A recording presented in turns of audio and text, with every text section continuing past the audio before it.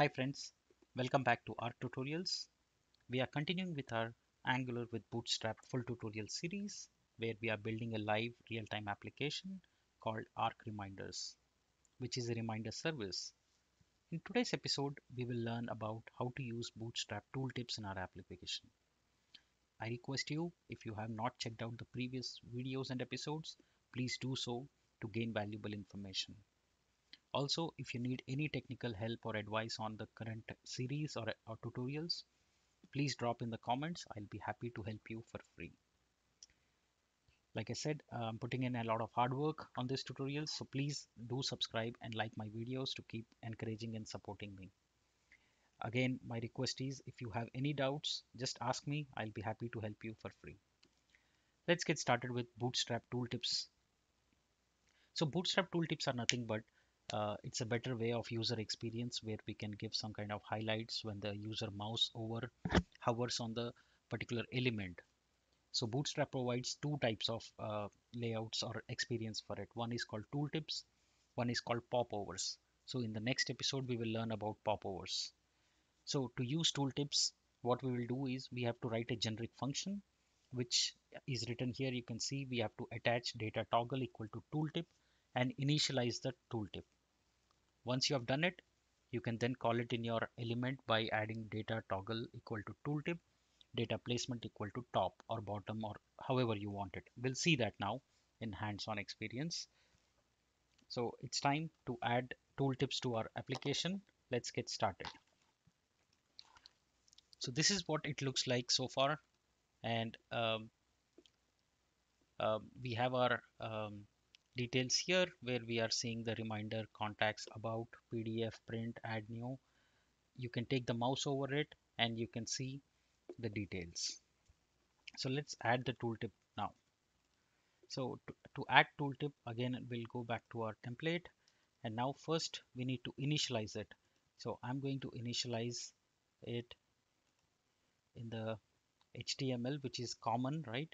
So under the scripts, let's add script and then we'll go refer it here. And I'm going to jump right into the documentation to copy that code. So just copy, just add it here. So now all the data toggles will be attached.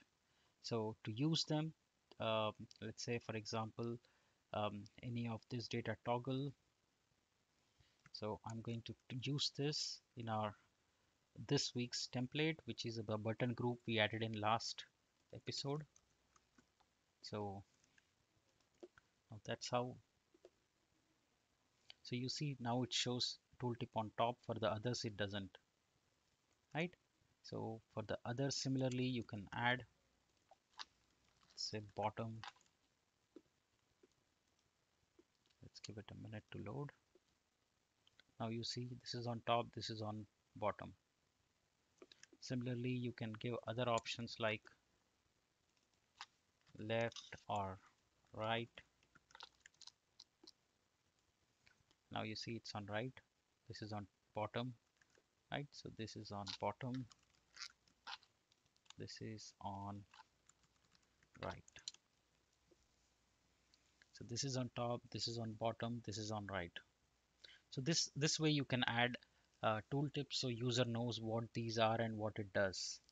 So to make it better, I'm going to now give a meaningful message. Click to download. Here I'll say click to print,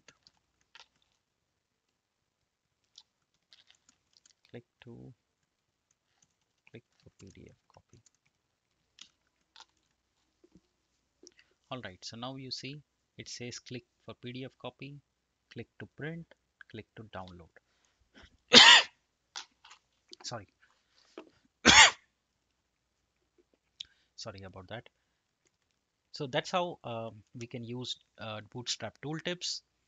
Like I said, in the next video, I'll cover how to use Bootstrap popovers, which are much more interactive way to use and display the rich text content. Stay tuned for that tutorial as well. Practice this out. Let me know if you have any doubts, any queries. I'll be happy to help you for free. See you in the next episode. Please don't forget to subscribe and give a thumbs up. Thank you.